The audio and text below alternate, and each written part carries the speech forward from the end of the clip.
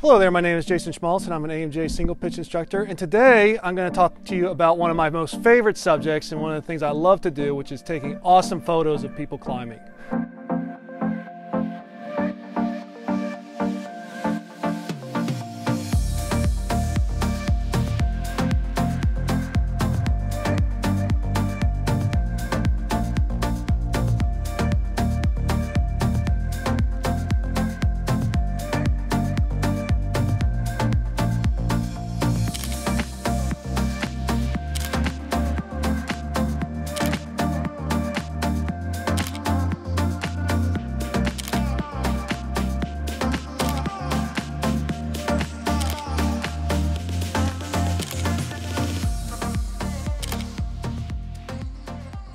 Aside from sending your sick project, taking awesome photos of yourself doing it and of your peers is probably the most rewarding thing in climbing. And I really think it's so important to take pictures, especially in the digital age that we have now, because you get to tell a story and you get to start conversations. And frankly, it's how I got into climbing, was seeing cool pictures of my friends and pro climbers on big walls and saying, man, I wonder what that feels like.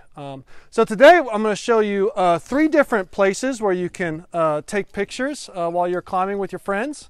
But before we get into all that, just one basic thing to think about.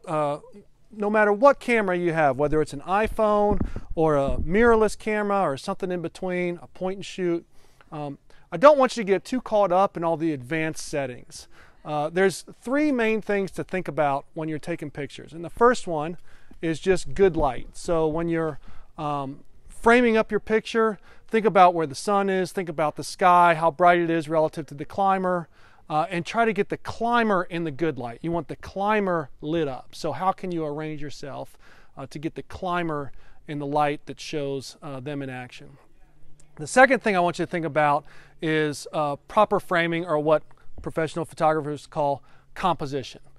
So this is just having a nice aesthetic layout in the photo of the climber, the landscape, the rock, and trying to make all that kind of look pleasing to the eye. And just understanding the rule of thirds, where if you divide the frame into thirds both vertically and horizontally, and trying to get the climber or any other points of focus where those corners cross is going to help you just get a nice aesthetic shot without thinking too hard about it. And there's some settings in the camera that'll actually set up that rule of thirds grid for you if you need some help. But it's not rocket science, and you can just eyeball it. It doesn't have to be perfect.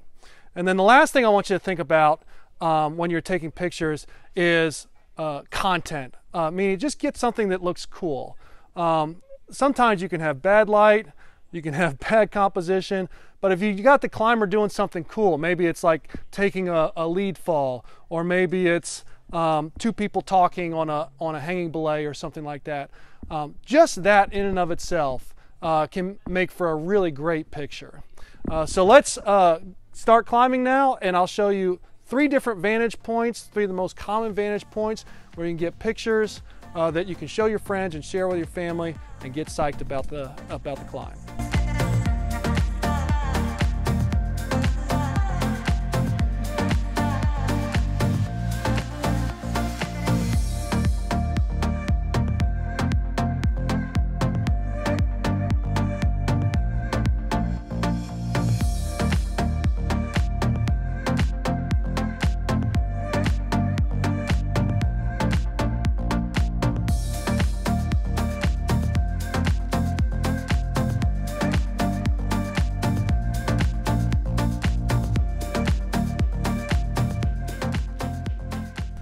Okay, so the first place we're going to shoot photos from is the most common place, which is the ground.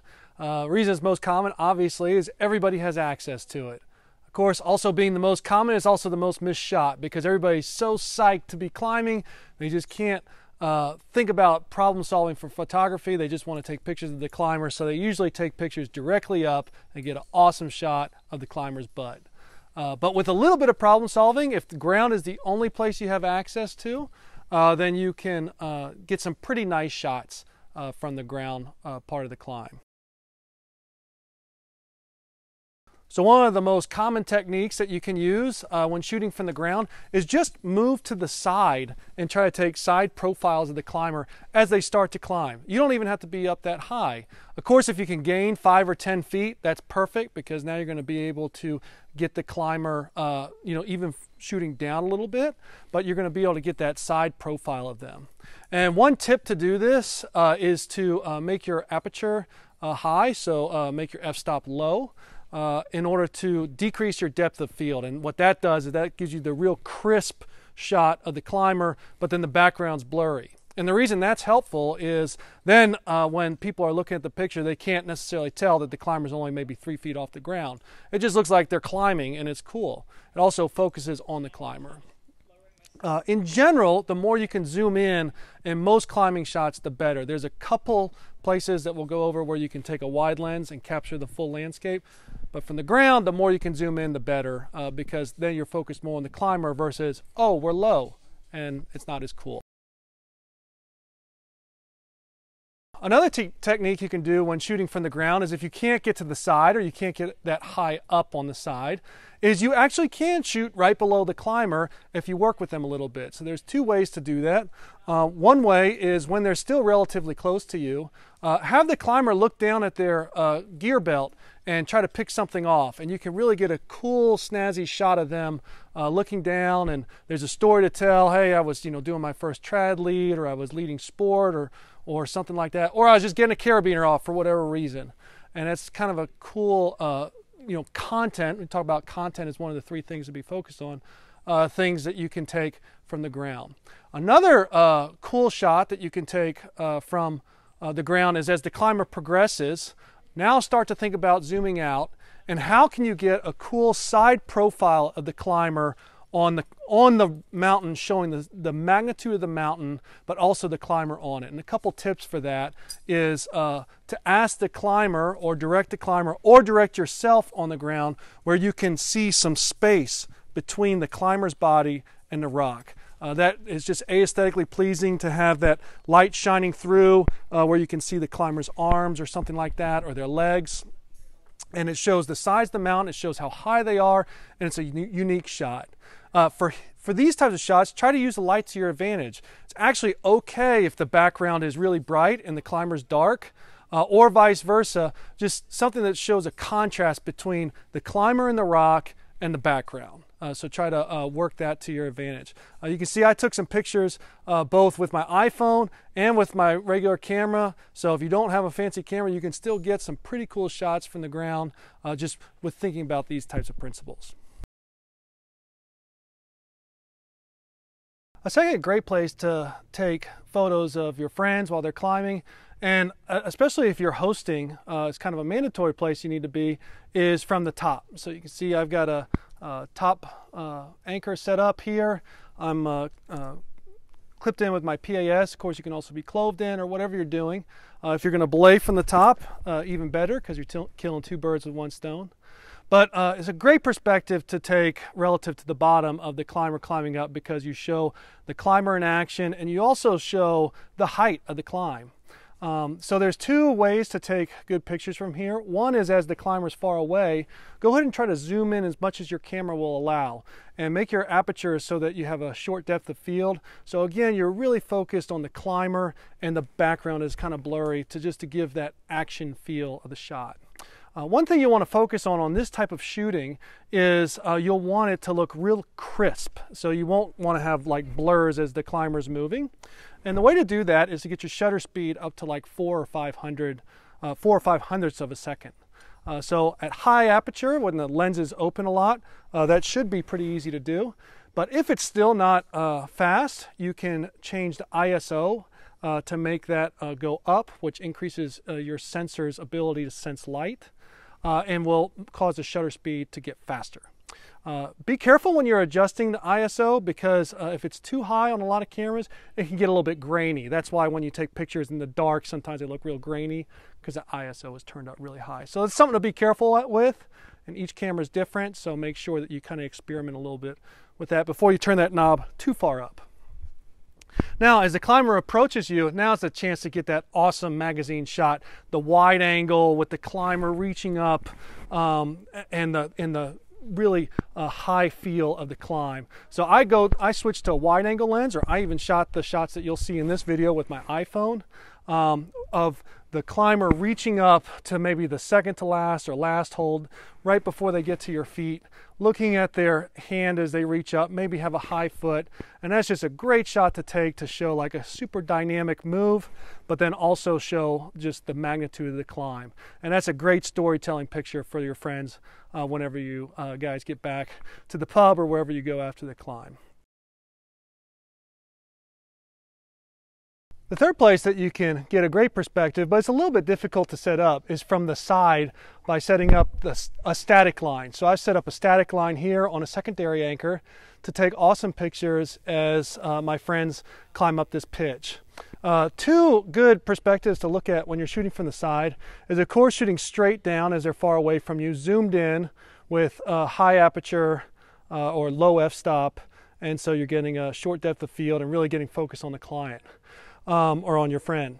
As the climber starts to get parallel with you, kind of online like we are, I switch to a wide lens, and this is where I go low aperture or high depth of field, and try to get the mountains or the landscape in the background with the climber climbing up.